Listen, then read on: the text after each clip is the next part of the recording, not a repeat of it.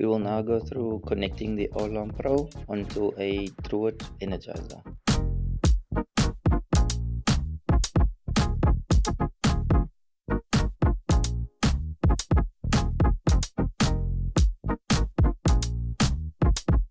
Make sure to power down the Energizer before you start.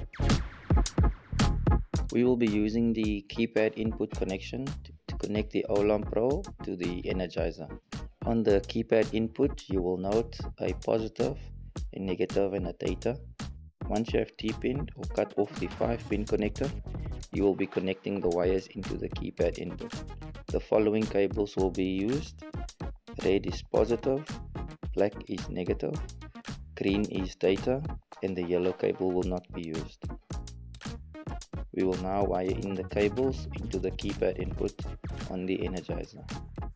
We will now use the 4-pin connector, which is slotted and can only go on one way, onto the universal input in the back of the Olarm Pro unit.